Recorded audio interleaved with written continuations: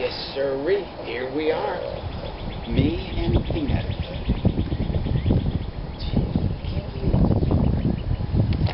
Anyway, I've been trying to make this video for days, and the wind is, I don't know what it is. Jersey Shore, the wind has just been whipping for like 4 or 5 days. This is my 4th try, this video. Peanut is getting very impatient. He thinks this whole video thing sucks. Anyway, so this winter, I was sleeping in my fire mosquito hammock, and I got tired of that thing. Went back to my Hennessy, and I got really annoyed at the integrated bug net. You know, I was like, I don't need an integrated bug net in the winter. So I decided to get a hammock without a bug net. I wanted a double layer hammock, so if my son comes along and steals my pad, or steals my underquilt, I can use a pad. And then finally I wanted a longer hammock, 11 foot, because I'd been reading that 11-foot hammocks are very forgiving, you know, with regard to ideal lay and everything. So I looked around, looked at Papa Smurf's Dream Hammock, Warbonnet Traveler, and Buttinasling was offering a hammock forms discount, so I gave them a call and I said, would you consider making me a double layer, since they didn't offer one at the time, and they said they were thinking about adding one. And Brian said he'd do me a prototype and he would ship it to me, and if I didn't like it, ship it back on their dime, otherwise pay for it. Well, that sounded like a pretty sweet deal. So anyway, I got the hammock, and me and Peanut have been having some great times with it. Isn't that right, my little Peanut? My apologies for the sunglasses. I just went to the eye doctor. I cannot see doodly. I can't see anything. So anyway, this is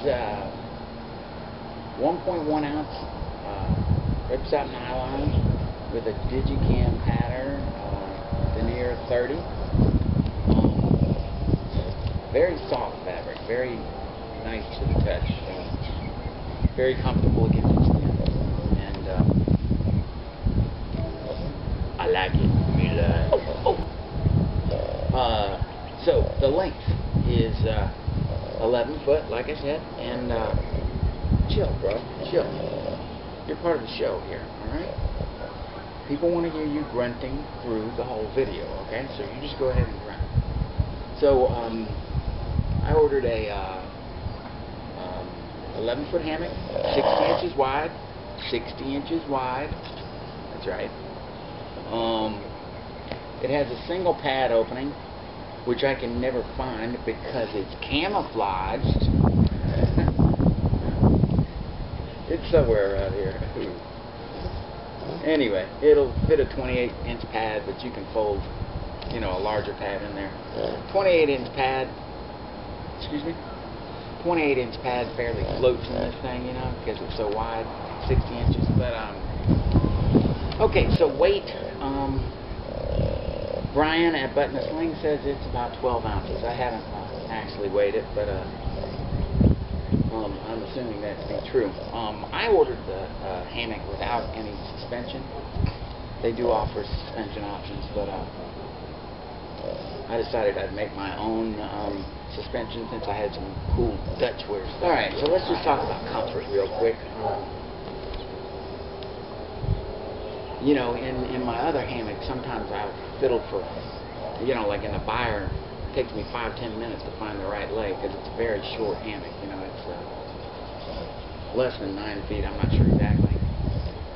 Now the Hennessy is, I mean, it's comfortable, you know, but neither, This thing, all I got to do is lay down and I fall asleep. I don't have any struggle finding a sweet spot or anything else. I lay down, I go to bed. Alright, so Peanut wants to get down. He's very annoyed. Isn't that right, my little baby boy? Okay. So, let's take a tour of this hammock.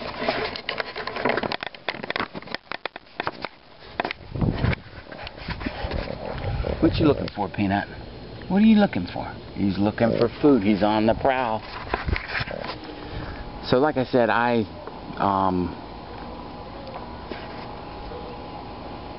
have my own suspension. This thing just comes with a what do you call it? Continuous loop running through the channel. So I made my own ridgeline, which is that's a mini Dutch ridgeline binder, 1.75 millimeter Zinget, and Dutch hooks, or what are those? Whoopee hooks on there. Now, as you can see, my trees are very far apart, so I had to add a continuous loop here to my whoopies and put that on.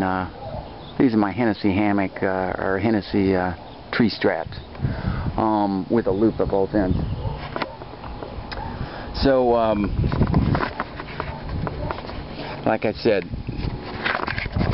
this hammock, very comfortable. It's a keeper for sure. My wife interrupted my video review of Hammock to eat an ice cream cone.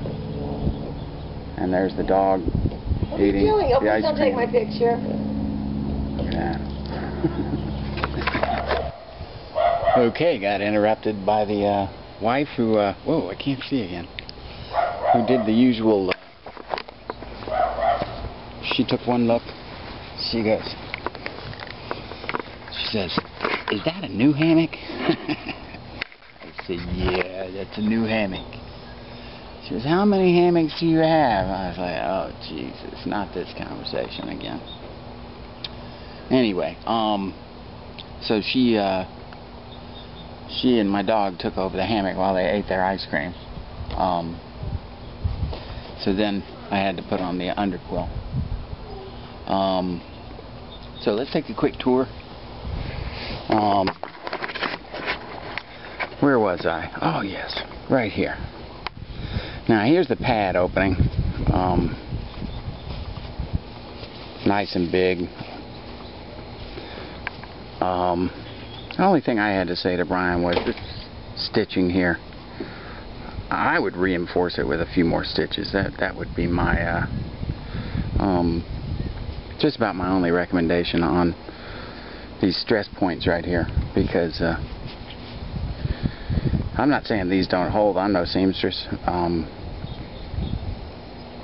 I just think visually a few more stitches might be more comforting to the customer. And then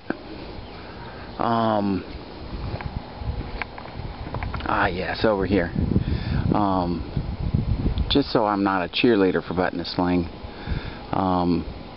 when I got it, the continuous loop, the what do you call that thing? The taper was buried inside the channel, so I couldn't see it, and so I had to work it around to get the unburied part out, so I could put the whoopee hook on it.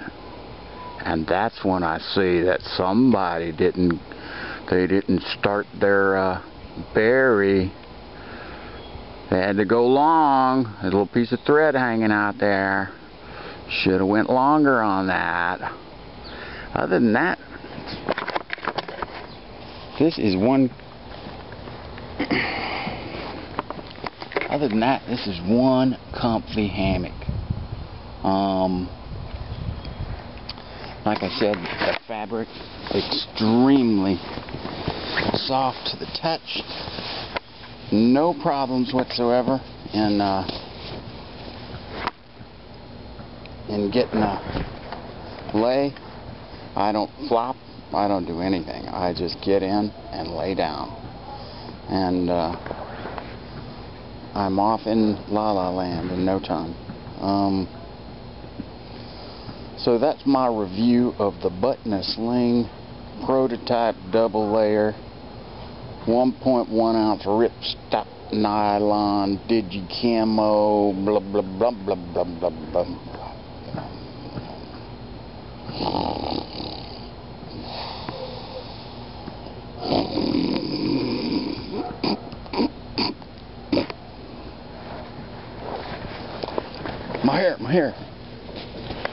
My hair.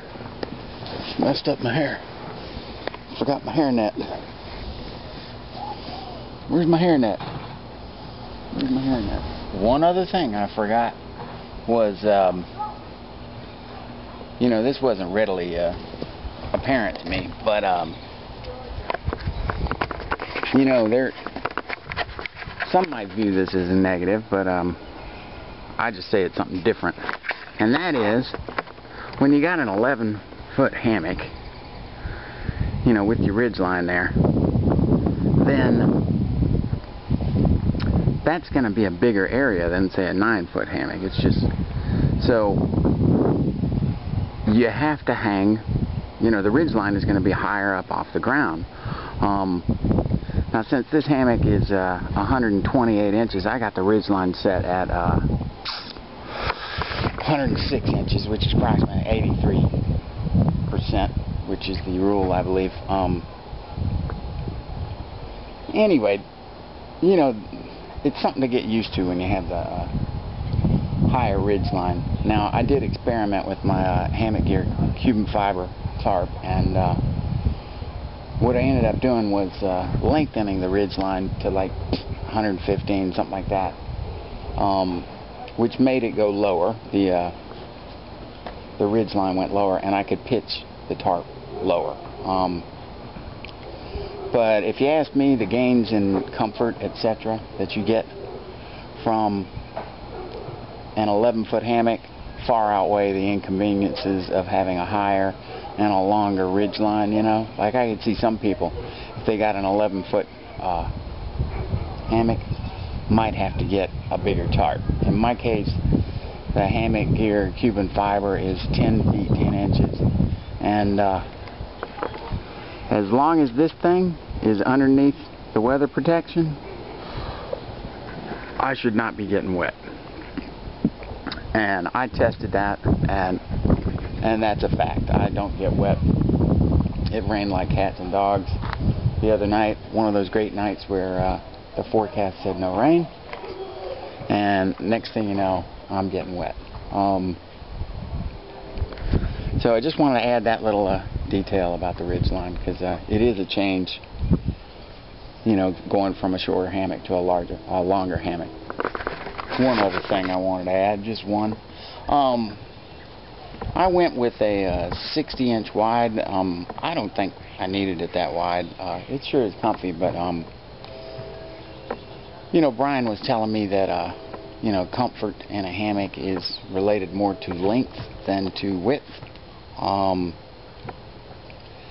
if I was trying to shave grams or something, I would definitely consider getting you know, maybe a 55. I think the Weight Weenie Micro, it's, what is it, like a 52-inch wide hammock? So, you know, that's one thing I might consider next time, is I might try something a little less wide. Later.